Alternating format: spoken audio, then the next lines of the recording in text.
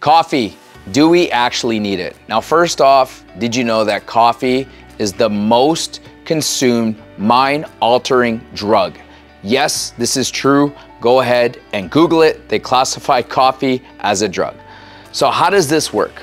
Well, caffeine works by blocking adenosine. And adenosine, it actually stimulates the sleep hormone, okay?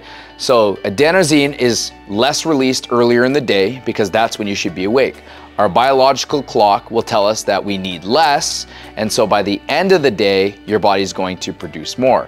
It goes through a natural sleep cycle where you're awake during the day, and then you get sleepy at night, and then you should get a restful sleep. But what ends up happening is coffee blocks the ability for your body or your brain to absorb, and then your body will just put these to the side.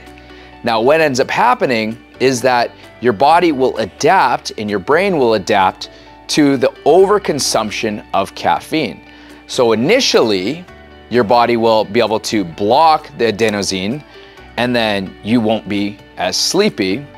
But then over time, there's going to be an overproduction of sleep receptors. And when you have an overproduction of sleep receptors, your body will always adapt to whatever it is that you're giving it. So initially, you're gonna block it.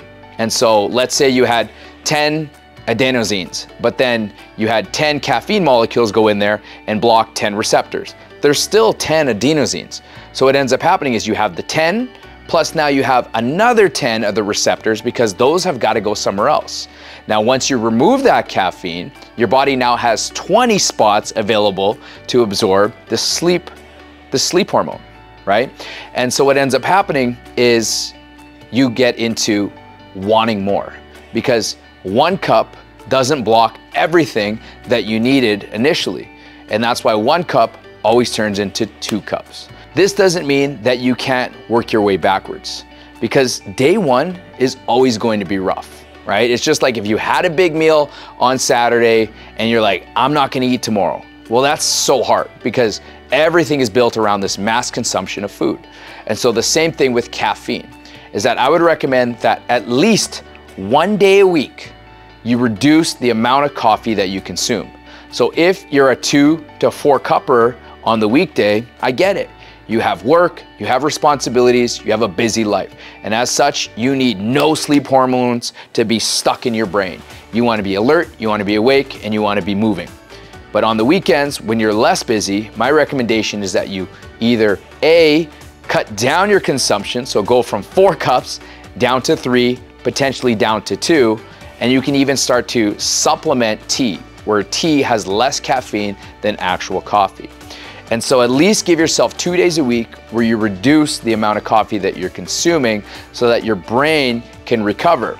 And if you do this on the weekends or when you're less busy, you will find that on a Monday, it's gonna be less daunting on you. You're gonna be less tired. In fact, you're gonna feel way more refreshed and you're gonna be able to sleep better at night. I get it, Monday gets busy and as such, you need that pick-me-up. But I'm gonna tell you, if you don't need it and it's just out of habit, try to find a better way to get yourself a boost.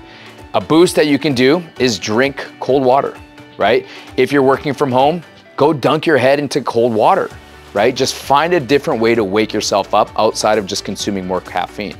Because the more you consume, the deeper you're gonna dig yourself into this hole of creating more and more sleep hormones, and then there's gonna create more receptors, and you're just gonna need more and more coffee, and eventually this stuff's not even gonna work on you. Some of you are already there.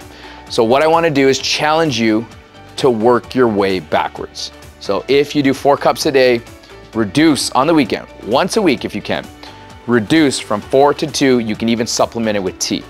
And let me know how Monday comes around, if you feel more alert, if you feel better with less caffeine. And I'm not saying completely get rid of it, but I'm telling you, only use it when you need it. So what I wanna know in the comment section is how many cups of coffee do you consume on average? Is it 1 cup, 2 cups, 3 cups? Let me know in the comments, and before you go, give the video a like.